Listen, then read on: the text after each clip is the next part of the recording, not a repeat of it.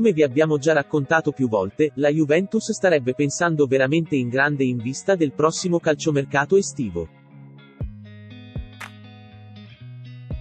C'è da riscattare un'annata che, pur potendo ancora regalare qualche gioia da qui al termine, non è stata all'altezza delle ambizioni bianconere. Si deve puntare sicuramente più in alto. Non basterà più conquistare un piazzamento tra le prime 4.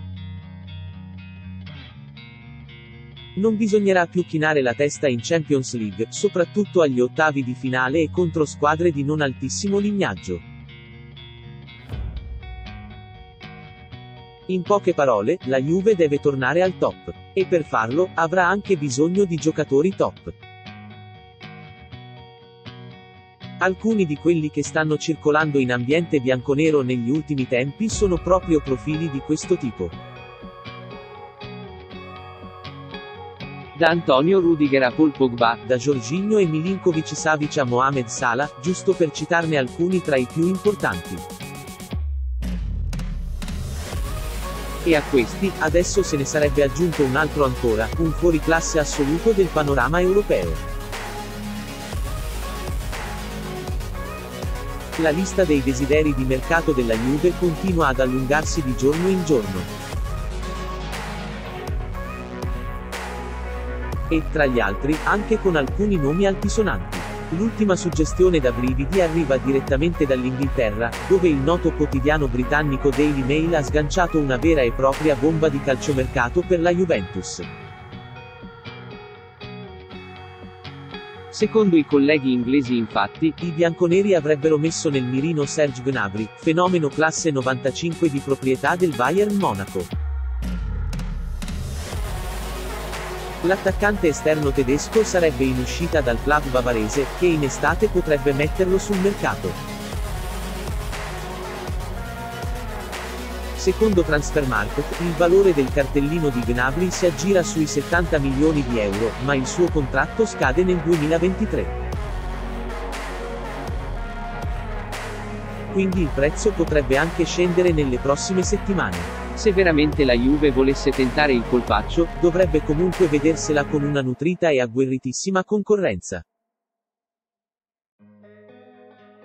Su Gnabry infatti avrebbero messo gli occhi anche il Liverpool e il Real Madrid. Juve, china deluso, può partite in estate, cherubini a caccia di una soluzione al problema Everton. L'anno del riscatto, ma solo sulla carta. Moise Kean è tornato alla Juventus per fare il salto di qualità, per diventare un titolare. Il bilancio dopo 8 mesi è tutt'altro che sufficiente. Circa 1100 minuti giocati tra campionato e coppe, per un totale di 34 partite, con solo 5 gol all'attivo, l'azzurro ha fatto fatica a trovare spazio e quando è stato schierato da Allegri non ha sempre convinto. Da metà gennaio, dal 2-0 contro l'Udinese griffato da un suo assist, l'attaccante cresciuto nel settore giovanile bianconero ha giocato solo 2 volte dal primo minuto, contro Empoli e Sampdoria, subentrando nelle restanti 7 sfide, segno evidente che è rimasto una seconda scelta, che non è riuscito a cambiare le gerarchie. Per questo motivo in estate la Juventus è pronta a rivalutare i suoi piani, sportivi e soprattutto economici. Nel dettaglio, c'è da risolvere la situazione con Everton, che la scorsa estate l'ha ceduto in prestito oneroso di 7 milioni di euro, 3 già pagati, 4 da pagare tra qualche mese, con obbligo di riscatto fissato a 28 al raggiungimento di determinati obiettivi sportivi nel corso della stagione 2022-2023, con l'aggiunta di 3 milioni di bonus. Potenzialmente un affare da 38 milioni di euro. Troppi soldi per un profilo che al momento è un'opzione di ripiego, un investimento eccessivo in un periodo nel quale bisogna spendere con cura i soldi a disposizione.